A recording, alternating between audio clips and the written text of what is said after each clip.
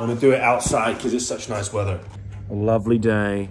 All right, guys, how we doing? So I'm trying this. I got this yesterday from Aldi. You can also get it in Iceland, but it's 51p cheaper in Aldi. Living crisis, it's worth mentioning. So get it in Aldi. £3.99 instead of £4.50. It's called Munch. It's a salt and chili pepper chicken and chips.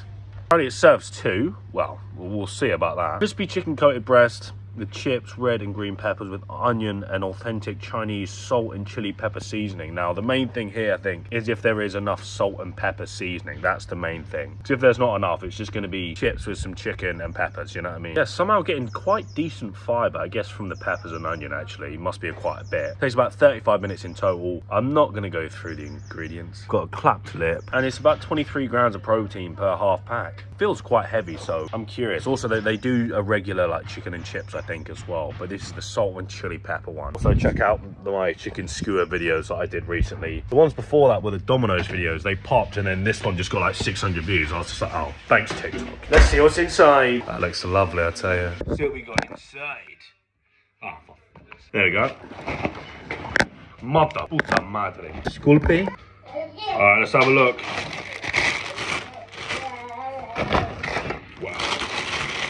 Do it a few more chips. Cheers, guys.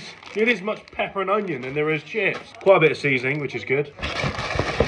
Well, okay.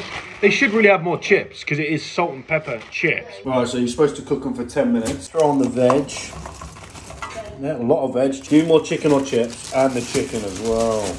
All right, they're done. Time to add the seasoning. Definitely would have been better in the air fryer. I don't know why I didn't, to be honest. Oh, damn. Okay, there's definitely enough seasoning. I'm smelling like nutmeg, cinnamon. Let's try some chips. We never usually get salt and pepper chips, really. Chips are pretty good. Try the chicken. The chicken thigh? Don't think so. Chicken breast. Well, see, the vegetables are kind of like shrunk down a bit. It says salt and chili, but I can't really get much chili action going. Let's try a bit of everything. Look at that. Very decent. Very nice. I'll tell you what, I got some from Iceland like a few months ago. It was shit. It was like £5 as well. It's £3.99, bigger portion, more chicken, more chips. Banging. There's still something missing though, like it could be better.